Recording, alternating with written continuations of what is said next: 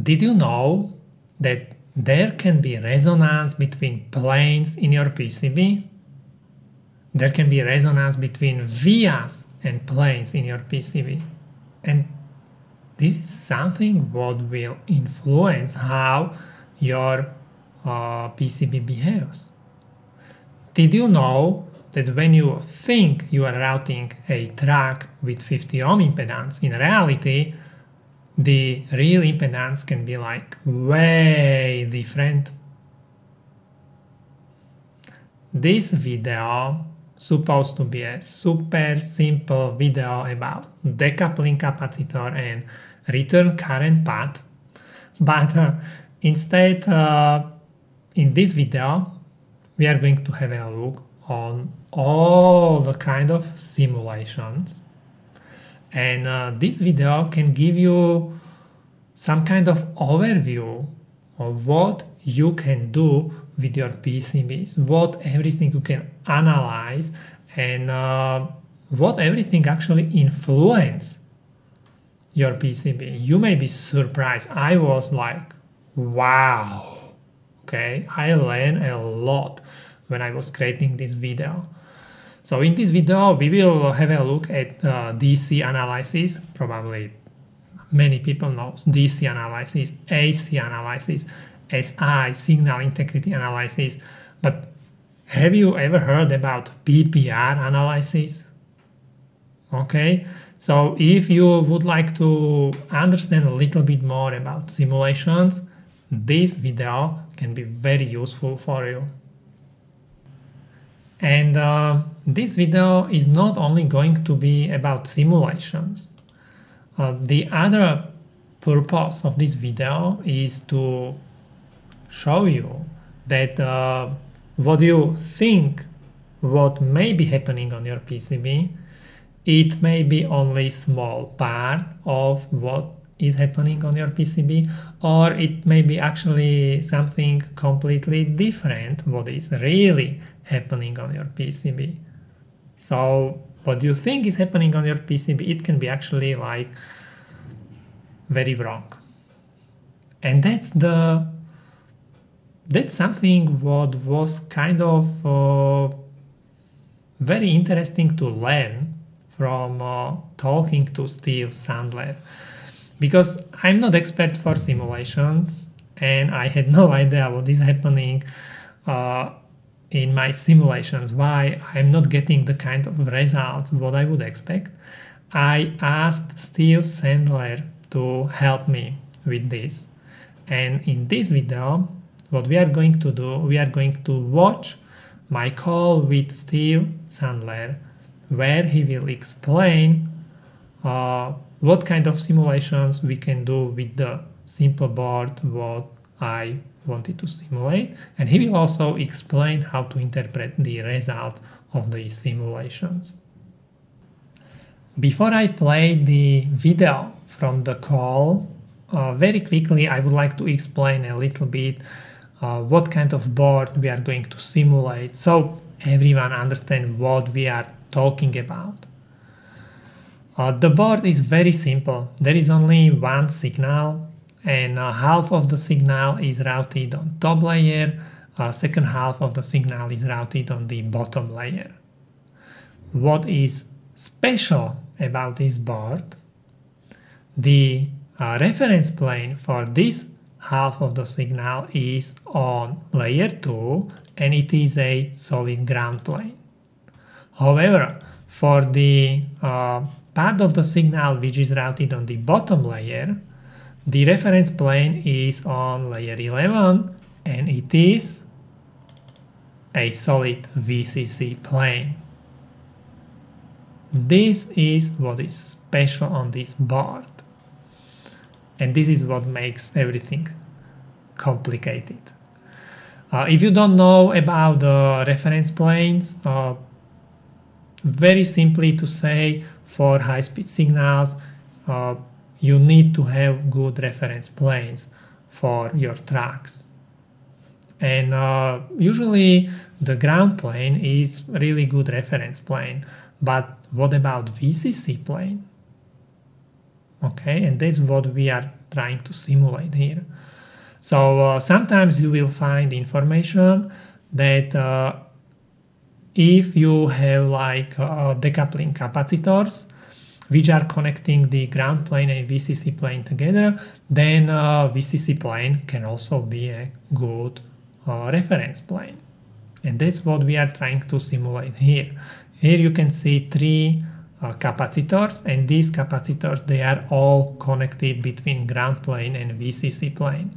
So for high speed signals or for high frequency signals, basically these capacitors, they are going to be, or they're supposed to be, the short circuit, and basically for high frequency signals, the ground and VCC plane are like connected together. Makes sense, no? It's not so simple. On the board you can also see two connectors. We are just using these connectors to basically specify where we connect the power supply and where we will be receiving the signal. That's everything what you will see in the video, in the simulation. So yeah, let's do it. Let's play the recording from my call with Steve. Here it is. Okay, and so there is just your board brought into SIPI Pro, and I can see all the layers, which are kind of arbitrary. I generally turn off the dielectric because it just gets too crowded, and really what I want to see is I want to see the vias, and I want to see where it is that the conductors are. I can turn off the conductors also, and that's kind of nice because now I can just see the components, and now I can just select just the traces that we're looking at, and that's a little bit easier to see. And you can see now that that top capacitor in the middle of the board doesn't have any connection at all to the signal lines. But you can see the single via that connects the top and bottom traces where you did the transition, and you can see the two ports, and you can see the vias at the ends, right? And then I can also look at just the grounds if I want to. So now I can see which layers are grounds, and I can also see which layers are VCCs. Okay, but all I really care about is the signals right now. And then the very first simulation that I always do is a DC analysis. Yeah, so you can see here that I set up a DC analysis with the VRM at J1, and I put a sink at J2, and the currents and stuff are arbitrary, but I put it in at an amp. The default in the simulator is 3 amps. But if you simulate it at 3 amps, it's going to indicate a failure because the voltage drop is too high. So I just reduced that to 1 amp. And then the nets, you can see the nets that are showing here are signal ground and VCC, although VCC isn't actually in our direct path. And the models aren't actually included here. They're not used, even though I added them. Because it's just a DC analysis, so it won't see the capacitors. But it's the reason that I'm showing that I have this VCC net is because the capacitors are there.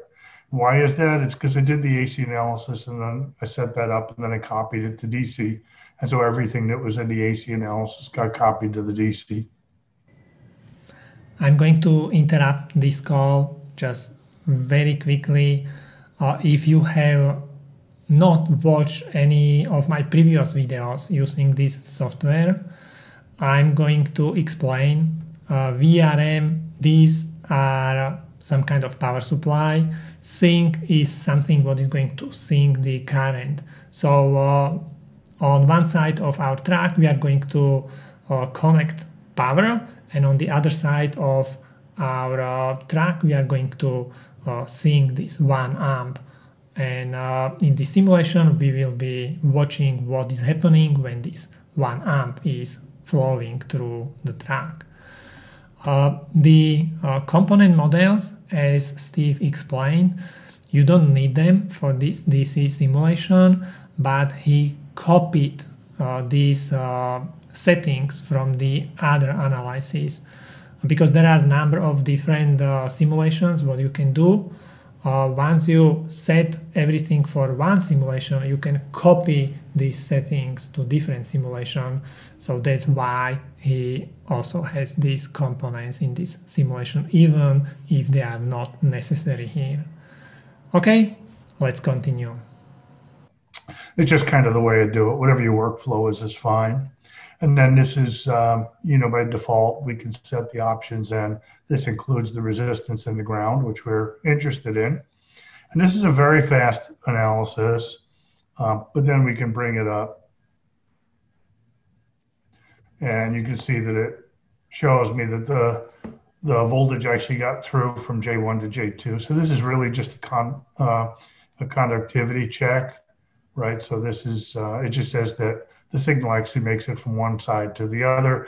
And if I cared what the resistance is, it tells me that, the resistance of the trace is about 58.8 millivolts.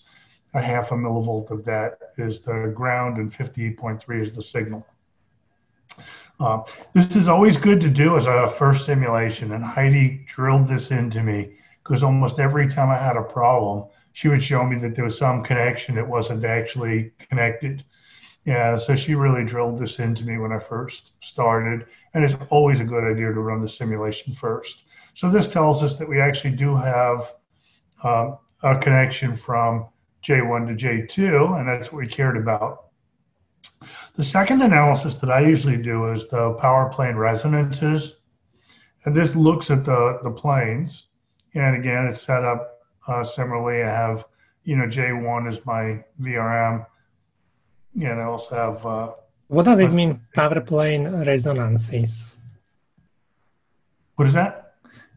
What does it mean, power plane resonances? So what it's looking at is it's looking at the planes, and it's just going to find out whether or not there are any resonances, natural resonances in the plane, right? Every time you end up with a plane pair, two plates, they're going to resonate, right? That's a cavity. And the cavity is going to resonate. And what this analysis does is it looks at the power planes, and it just looks for resonances. And it's, again, a pretty quick analysis. So here I set up J2 to be my VRM, and I set up J1 to be the sink. And it probably doesn't matter in this case, especially since it's a pretty symmetrical configuration. So it's kind of arbitrary. And there you can see all the three signals show up again. And even though the caps aren't an important thing. And why it is important to simulate this? The power plane resonance? Mm-hmm. Because it's going to tell me where it is that I expect to see problems. And this is just one view. Again, it's a relatively simple one and a fast one to simulate. And so it gives you a pretty good overview of the circuit board as a whole. You don't have to do this. I'll show you that we can see the same things in SI analysis, but this just tells us that it's actually the board itself that's the issue. And so the result of this analysis is that it said that it found three resonances in the power plane. One is at 12.6 megahertz. That one has a pretty big Q of 48. There's another one at 291 megahertz, and that's got a Q of 45. And so that says that at those two frequencies, we could expect there to be current flowing due to resonances in the plane. And so I can look at this in current density. And so here's the current density, and there it is at 12.1 megahertz, and here it is at 12.6 megahertz. We expect to see a resonance there. And you can see it's there, right? It's in the middle of the board, but it's not huge, but it's in the middle of the board. And if I go to the 290 megahertz where it's set at a Q of 48, now you can see the resonances and where it is that those currents are being forced to flow. And that's the one that you were actually looking for, is why do I have current flow in this capacitor, even though there's no capacitor? But you can see that this says that that's just a cavity resonance in your board layout. So that's your stack up, and and probably also to a large extent the vias. So it's just one view. Let's stop for a moment and let's think what Steve just explained. Basically, there are some other factors in your PCB which can generate some noise or resonances, which can run some kind of independently of your circuit. You have these components, capacitors and nets and connections, which you created because you would like to get some kind of behavior, but actually on your real PCB, there are some other things which are kind of independent of your circuit and of your components, and these other things can also do something on your PCB. For example, resonance between power plates. And if I didn't know this, then when I, for example, have a look at this at the results of these simulations, I would think my circuit is causing some of these results. It's not true. My PCB does. So that's what is fascinating. Even it has nothing to do with your circuit, you will have resonance frequencies there because of the power plates. And these resonances at these specific frequencies can maybe make some problems in some situations. And you may never find out where these resonances are coming from because your circuit is not working with these frequencies. And it is because of your PCB, because of your stackup, because how you ordered power planes. Yeah, this was like eye-opening. Wow. Okay, let's continue. And I could also look at electric fields, and just to make it a little clearer, let me go ahead and let me look at just the E field. Now you can see there's an E field there again at 12 megahertz. There's the 12.6, and you can see that shows up in the middle layer. And then we go back to 290 megahertz. You can see here's the E fields. And I can also look at the magnetic fields. And again, 12 megahertz is focused in that one spot on the board. And if we go to 290 megahertz, there you can see your resonance. You can see that it's in all the layers there. Fact, so this resonance is basically caused by, can we say, like by stackup? Or that's your stack up, but I'm pretty sure your vias are involved in that also. So if you just removed the vias that connect the capacitor, this would probably go away. If you change the stack up, it'd probably also go away. Let's take a look at the stack up really quick. And again, I just kind of made this arbitrary. There were some errors in the dimensions, so I just kind of made this arbitrary. But yeah, it's fine. These layers, they're really thin, right? That's a 2.6 mil layer. Most of these layers are really thin. What might be interesting is, since you're interested in transitioning from a ground reference to your signal to a VCC reference in your signal, it might be really helpful if you simulated this with only 4 layers, right? A top and a bottom, and 1 ground and 1 VCC.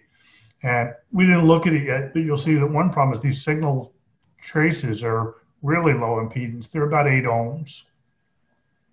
And so there are at least 2 mismatches in this simulation, one from the 50 ohm ports to the traces, and another one from the traces through the vias. So there aren't any 2 impedances that match. How did you set up the impedance of the ports? I'll show you that. Okay. So in power plane, we don't need to do anything at all. The power plane resonance, it does that all by itself. We just put in the VRM in the sink. But what I'm going to show you next is I'm going to show you, in fact, let me unload all of those. One more question. So basically, this simulation will show us that at these frequencies, 250 megahertz and 12 megahertz, there are these resonances, and which are basically not even caused by our components and circuit or anything, and there will be problems because of how the board is created. Correct. So I looked at this another way. And of course, I only looked at this from 4 different perspectives because it gives you a clearer picture if you look at it from a lot of different angles. So I would always do the DC analysis, the power plane analysis. It's a very simple one to do, so I'll often do it. And then I also did an SI analysis. And here we can set up the ports. And so I have J1 as one port and J2 as the other port. And of course, all 3 nets are showing up again because, again, I included the capacitors in the simulation. By the way, all these capacitors are the same model. And I just picked random-ish numbers. So a higher frequency ESR, 100 nanofarad capacitor, and about 300 picohenries of ESL. Okay. And those are kind of arbitrary, and of course they're frequency dependent too, so you can use any model you want, but this will give you a pretty good picture. And then in the options, I like to run logarithmic sweeps. The adaptive sweeps don't always work out well.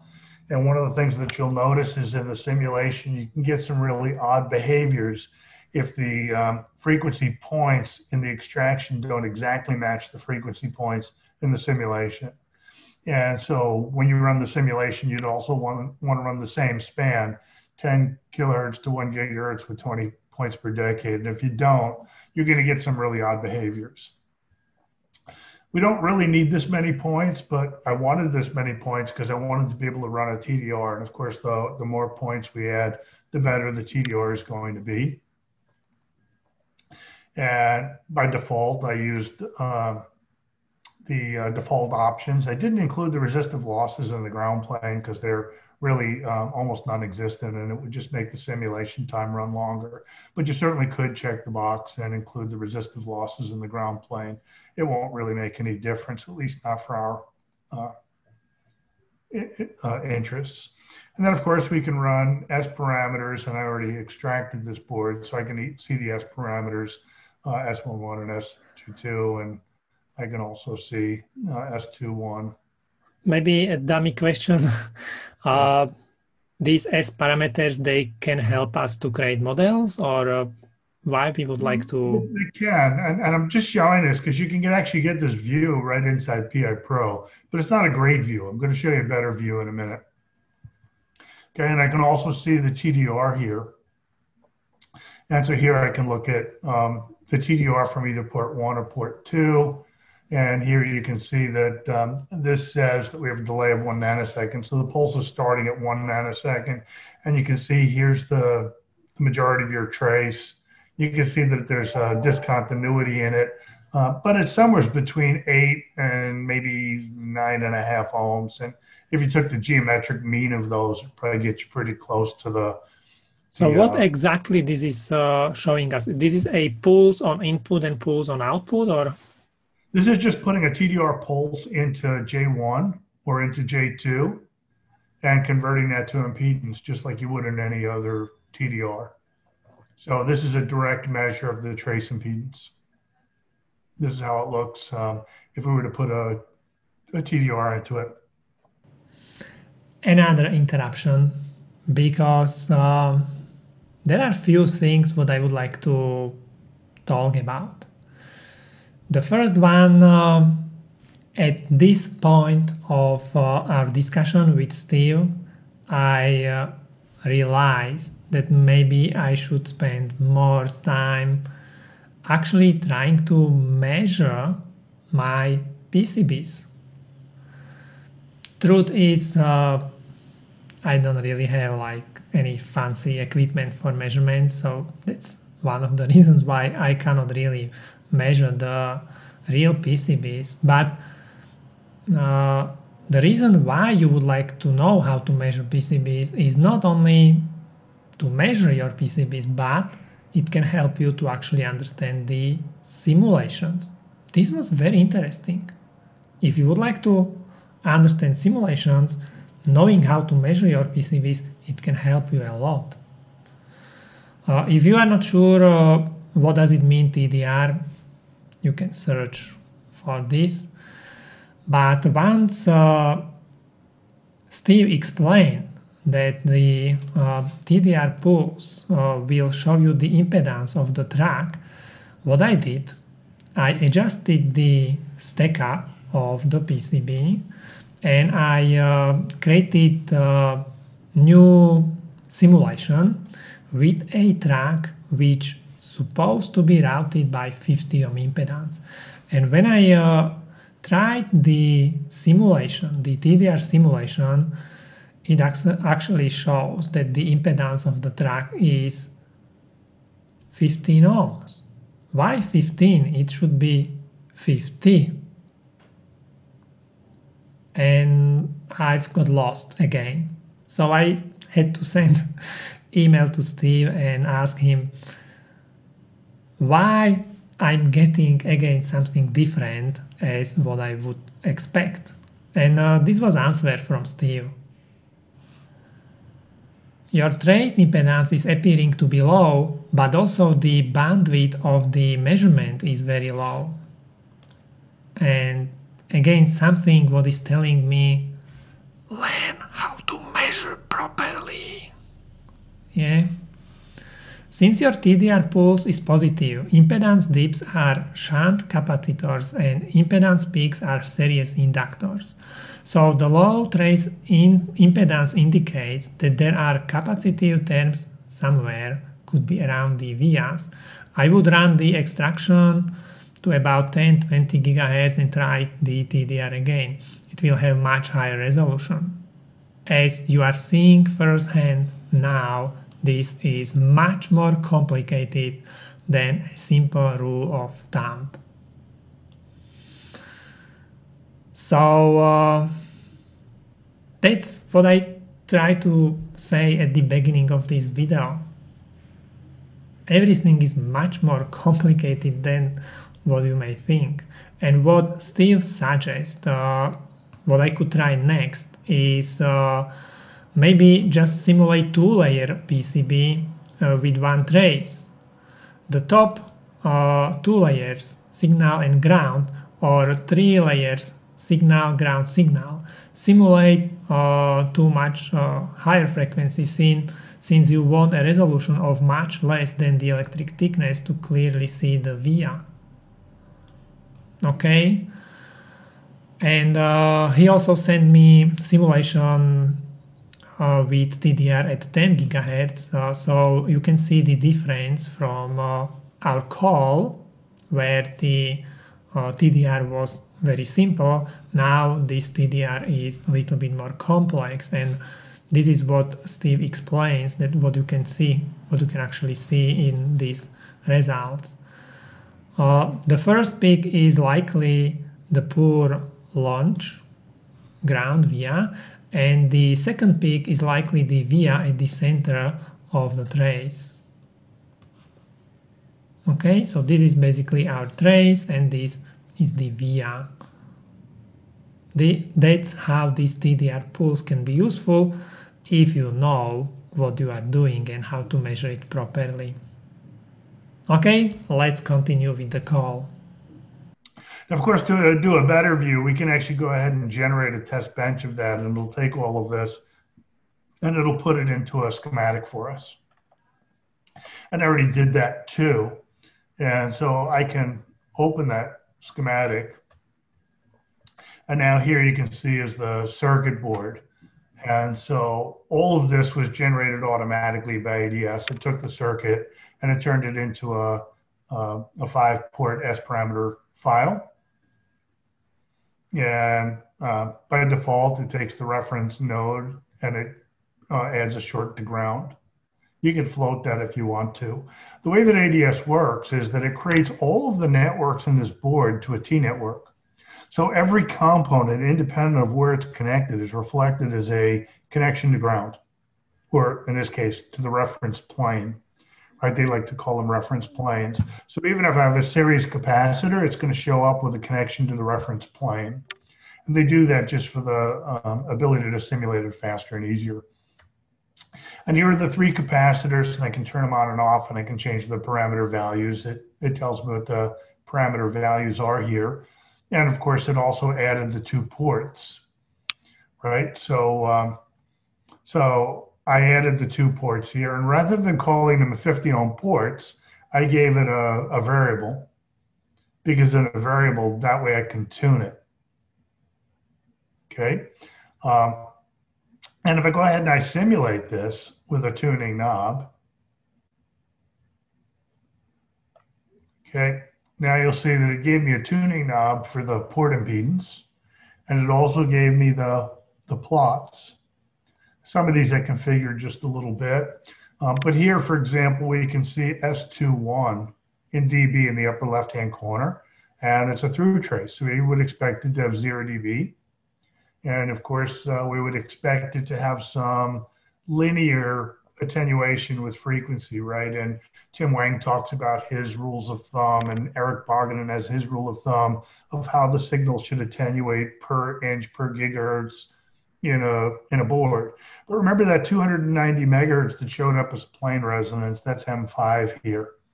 So what, okay, I have no idea what exactly this graph shows. It says like at this frequency there is a problem, I guess. Right, exactly. So in a normal trace, if this were a really good trace, if we took a cable and we connected a cable from one end to the other end, we would expect to get a flat line, and we wouldn't expect any attenuation if it were a perfect transmission line. So it would be just zero all the time? What's that? It would be just zero all the time? It would be a zero all the time, just a straight line.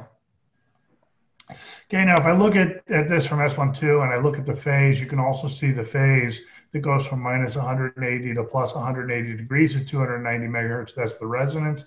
And you can see right there at 290 megahertz, it also crosses zero. So there's zero phase shift to 290 megahertz. That defines it as a resonance. How fast this transition occurs, that's the Q that they referred to in the power plane resonance. And the faster this transition is, the taller this peak is going to be. But what I wanted to show here is what happens if I change the port impedance. So I could make this 50 ohms. Let's just type that in here, because it's easier than trying to slide it to exactly 50. Okay, and there's my 50 ohm ports. And now you can see it looks quite different with an attenuation starting at 10 megahertz. And you can also see the big peak here that shows up at 290 megahertz. And there's that power plane resonance again. And now you can see we're crossing zero a couple of times because we have a really severe mismatch now. So the 8 ohm, that was exactly the impedance of the trace. That's the characteristic impedance of the trace. And you see I can adjust this now. Mm-hmm. Right? Okay, so when you go closer to 8, then it's the best. And if you go lower or higher, then it's worse. Exactly. And so where it is that we get the best match, that's also the characteristic impedance. So we got it from the TDR, right? And I said it was somewhere between 8 and 10 ohms because it wasn't really just a flat line. And if you took the geometric mean of that 8 and 10 ohms, you'd end up somewhere around this 9.5 ohm number. And so that is the ideal characteristic impedance of that trace. Now, there's really nothing wrong with having a 9 ohm trace so long as it's matched to something that's 9 ohms, right? But if you don't match it to 9 ohms, then you have a problem. And here it's not. And so that's why we see these big resonances that are showing up at 297 megahertz. And that's what you're seeing in those current flows in your board. And now, with in the window what you had open, you were changing what impedance or the output impedance? Of the port. So if I go back here, here's my S prime. Okay, I understand.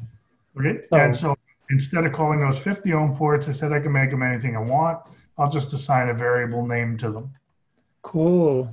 And now I can watch how it moves. And I showed it also in linear scale. RF guys tend to like linear scales. Power guys tend to like log scales. And there's a good reason for that. I talk about that in a lot of my lectures and also in my classes. So if you were to look at this from a power integrity perspective at a linear scale, everything we were interested in seeing would be somewhere along this left edge of the screen. You'd never ever even see anything, right? It'd be maybe the first 100 kilohertz or so, or maybe megahertz that would be the power supply. It'd just be this very little line here at the edge. Wouldn't be able to see it at all. So we want much bigger dynamic range. We want to be able to see everything from, our VRM all the way up to the high-speed ASIC, and so log does that much better. Also, when we look at how poles and zeros work, right, an attenuation of a pole is 6 dB per octave, a capacitor impedance is 6 dB per octave, and so in a log scale, those show up as nice straight lines. In a linear scale, they don't. So why is it that RF guys like to look at linear scales? Because they're always looking at harmonic structures, right? And that's what they're looking for. They're not looking for that large dynamic range. They're generally looking narrow band, but they're looking at harmonic structures. And so this is a simple way for us to look at how good this path is.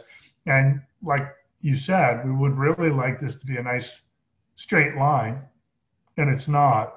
This discontinuity is where you're seeing those currents. The 290 megahertz, that's where it got flagged as a power plane resonance. And that's where all of the current is flowing, is when we get to that 290 megahertz. And that's where that phase crosses zero.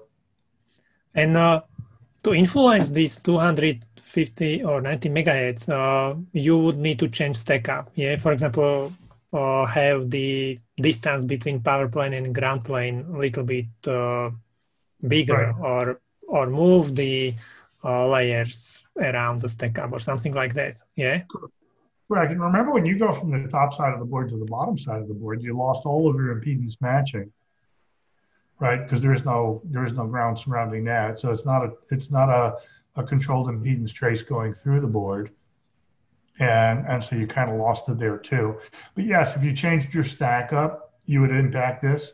Likely, if you changed your via holes and changed the position of the vias, you'd also impact this.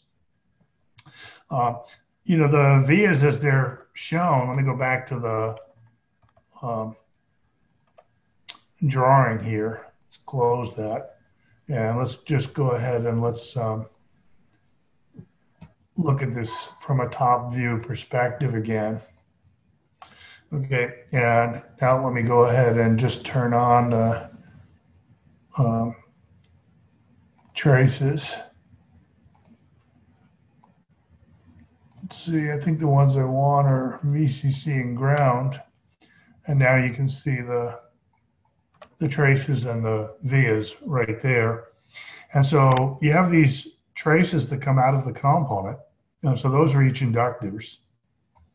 And then the inductors go through this drill hole, and the drill hole is also an inductor. So this makes the effective series inductance of the capacitor really, really high. So there's a couple of ways that you could avoid that, right? So basically, this is creating, or this is also helping to create the resonance, because this is the inductor part, and then we have the capacitance part, which is between the ground and VCC plane. So correct. It's like, and remember, the plane is a pair, so the plane is both inductive and capacitive. These traces are probably much higher inductance than the plane, since the plane is really thin, right? So these inductors are probably much higher. You'll see a lot of plots of decoupling in the books. I think it's even in Eric's book, and they show the placement of the vias. And they say if you put the vias at the ends of the caps, that's really bad. Yeah. This is probably a little bit worse than that. So this is basically inductor in parallel with the capacitor, which is creating. It's in series with the capacitor. Yeah, it's series. In series, right. So if I really cared about minimum ESL, I might actually put the via in the pad. I know a lot of people don't like that, but that would work. If the component is big enough, I can actually put the vias in the corners here, right? So I can put one via right here in this corner and the other via down here in this corner. Whoops. And then they'll be much, much closer together. And if they're much closer together, then the inductance gets much lower. And of course, there is some point at which they will also match the characteristic impedance. One of the things in our probes, when we make our 1-port and 2-port probes, one of the things we really have to worry about is that we need to make sure that we match the impedance even in the vias. And so the vias themselves are a controlled impedance trace. How do you match impedance in vias? By the diameter and distance between them. If we didn't do that, we'd have discontinuity there also. So like our new 1-port probe, it's a 14 gigahertz probe. That's really broadband. And so going through the vias and the circuit board, if we had a mismatch, we would never make it to 14 gigahertz. In fact, something would probably end up looking like a quarter wave stub, and that would be disastrous. And so we need to match the impedance all the way up to the probe pins and all the way through the vias. And we control that all the way up to 20 gigahertz. And so where it is that you put those vias is really important. And the size of the drill hole is also important. Around the via, or the hole inside of the via, yeah. Right. This is that whole idea of the anti-pad, right? So we use the anti-pads to make sure that we didn't lose the impedance of our trace when we went through the via. And so that's the idea of the anti-trace. You can control the size of the hole here, right? That would help. The size of the drill, that would also change things. And of course, to have these stubs sticking out, that's a really bad idea. You really want to get those as close to the capacitor as you can. And to get minimum inductance, you'd want those two vias to be as close together as they can. Now, everything that has a transmission line that's not impedance matched is going to have resonances. And so what we want to generally try to make sure of is that if there is a mismatch, there's only one. And the board itself generally can't be one of them. And we show this in our classes too. If I take a coaxial cable and I attach one side of it to an oscilloscope and the other side of it to a signal generator, you know, what happens when I measure that signal?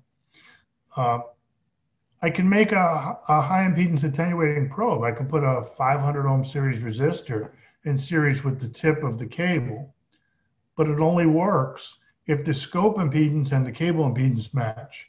So if I have the cable is 50 ohms, the scope is 50 ohms, then I can put anything I want in front of the cable. If I made the impedance of the generator really low, like 1 ohm, and we did that exercise in our class, we can make that 1 ohm, then the scope is 50 ohms, and the cable is 50 ohms, that's okay. If I make either the scope 1 meg ohm, or I make the cable a different impedance, then it's not going to match, and I'm going to end up with these resonances. So as a general rule, what I'd say is that the transmission line itself has to match one end or the other. And we want to try to minimize the discontinuities, and we have a couple of them here. One simulation that I didn't do that would probably be worth doing is that with the capacitors removed, we can also look at the capacitors at the end near each port, right? There's a cap near J1 and there's a cap near J2, and we can use those as ports also. And then we can do the same analysis I did with J1 and J2, and you can see the characteristic impedance of the plane. And you could also see what the plane resonance is in the VCC and ground. I'm going to interrupt the call again because at this point I've got quite nervous because I never really realized how bad everything goes for the higher frequencies. What every small piece of track or connection or via is going to influence the signals which are running above some frequencies. And in this graph, you can see for all these lower frequencies, everything is perfectly fine, but suddenly there is a frequency when everything is going to be bad. And I think this is the point when you may realize that uh, when people are saying if you are designing boards up to 3-5 gigahertz, yeah, you can somehow do it, and you will go around of all these small, not very perfect stuff what you may do on your PCB.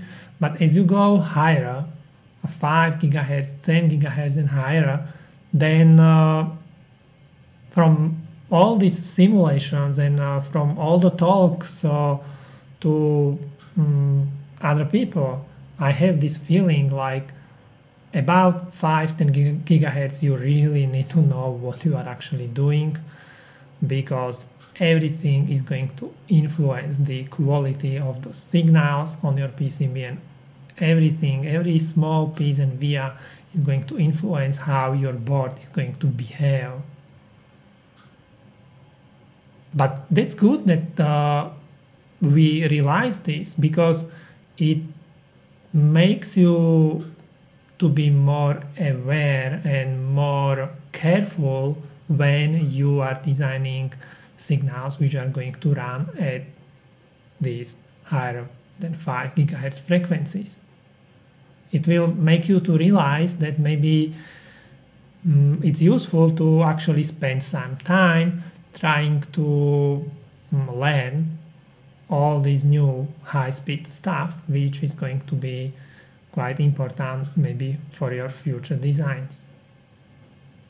And maybe it will kind of give you an idea that maybe it's time to try to play with some simulations. But we have not finished completely. There is one more simulation what we are going to talk about. So let's continue in the call. So the AC analysis, this is the generic power integrity simulation, right? One side is a VRM and one side is a sink. And again, I've got the ground, VCC, and signals. And again, I get the same three components. I set the same frequency range, and you can extract those fields, which I did. And then we can go ahead and we can look at that also. Now, in power integrity, the first thing we would look at would be the impedance. And there is our impedance with the VRM open, and there's our impedance with the VRM closed. And you can see we have resonances there also. We can also see that in S parameters, right? And this will let us look at the S parameters from the AC analysis too. These are the same S parameters what we seen in SI analysis, correct? Yes, that's correct.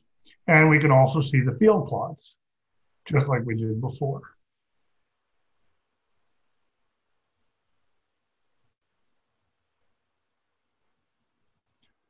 Okay. And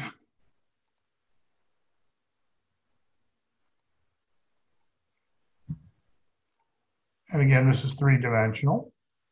And there we can see at all the different frequencies. And in fact, every frequency I've stimulated will be here. So there's our 12.6 megahertz. So what exactly this electric field show us? How people can imagine what kind of information they can see in this electric field? EMI is going to be centered around E fields and H fields. And they generally correlate with the current density, especially when we're looking at the board, because we're looking at near field, we're not looking at far field. And let's go back up to the 290 megahertz. You can see I got an awful lot of data points now. But here's one around 280 megahertz. And now you can see there's the current density again showing up. And you can even see which layers it's showing up at. And I can pick a couple of frequencies on each side of that.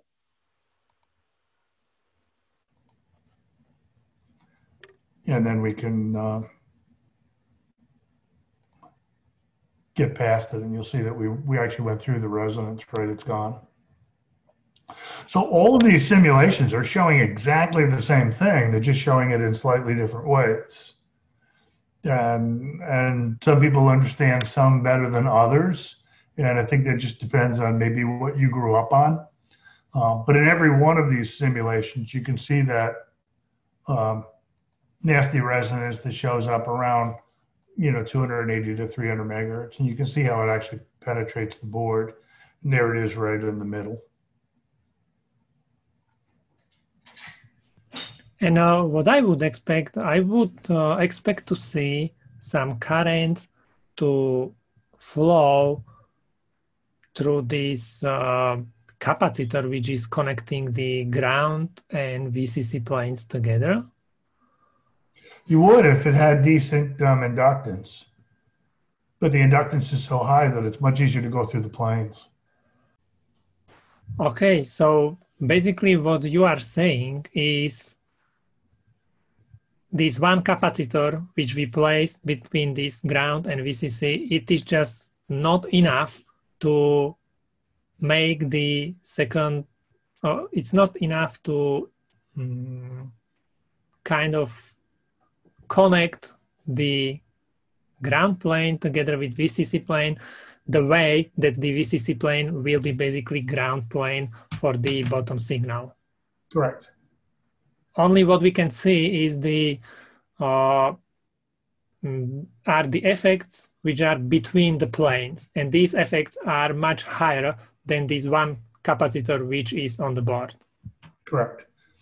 And those multiple layers, the VCC and ground layers, are actually resonating with the vias. And so at 290 megahertz or 300 megahertz, you're seeing a really nice cavity resonance. And when you have a resonance, the current flows is going to be really large. In fact, they're going to be multiplied by Q, right? So what we would see in a normal signal is multiplied by Q. And the power plane resonance analysis told us that in this case, the Q was, I think it was around 45. And that says we're going to see current flows that are 45 times higher than our signal current in the cavity. And these currents will be in the place between via and the power plane, yeah? Correct. You can see it. It's here in this picture. Yeah, it's there, yeah. Let's stop the call and again, think what Steve explained. He said that the results, what we see here, they are not actually caused by our signals, by our circuit. This, what we can see here, is actually created by the PCB. And if you don't really understand what you are looking at, then you may interpret these results the wrong way. I learned so much during this call. It was so interesting. What I really like is that Steve, he went through these multiple kind of simulations and explained what you can learn from each of these simulations. Also, I could see how he set up the simulation. So I have to say, like, thank you very much. Thank you so much, Steve, for helping me with this video, because I learned a lot. And also, I need to say this video was your idea. I created this video based on your feedback, based on your comments under my previous video about stitching vias, which I created a couple of weeks ago. You left many messages on LinkedIn and also in the comments, and many people asked me to run similar simulations for different frequencies, for higher and lower frequencies, and also with these decoupling capacitors. So I really hope this was something what was interesting for you. It was definitely, it was not what I was expecting, but it was very, as I already said in this video, it was very eye-opening that not everything is happening the way as you may imagine. So thank you very much for this idea. Without your help and without your comments, this video would not exist. By the way, if you don't know, my name is Robert Feranek. I'm from FEDEVEL Academy, and I really hope you learned something new, and I really hope you found this video interesting. If you like this video, don't forget press the like button. If you would like to see my future videos, don't forget to subscribe. It helps a lot. And thank you very much for watching. See you next time. Bye.